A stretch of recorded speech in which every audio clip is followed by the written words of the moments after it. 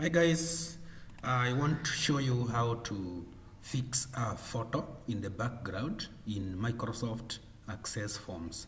So basically what you need to do is to create a form, or your form should be in design view just like this one. So make sure that your form is not in running mode. So you click on this point here,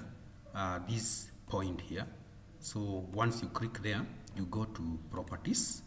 Then once you are in the properties, you receive form here. Then you just go to picture. Here there is none. You hit the three dots. Then once you hit the three dots, go to my pictures.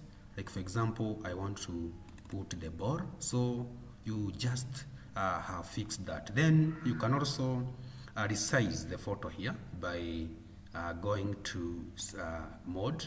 There is stretch, there is zoom, and there is also stretch vertical and also stretch horizontal.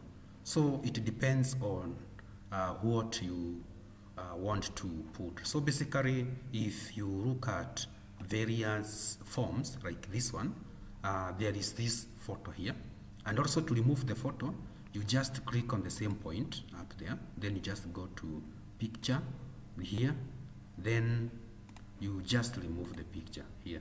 You just delete this. Like for example, you just delete that one, and then press enter. So do you want to remove the picture? Yes. So the picture is removed, and therefore if you want to return it back, just hit here. There is we get the option none. Hit the three dots. Then here you just come and type win-win plaza. Then you hit on OK. Then the photo is fixed.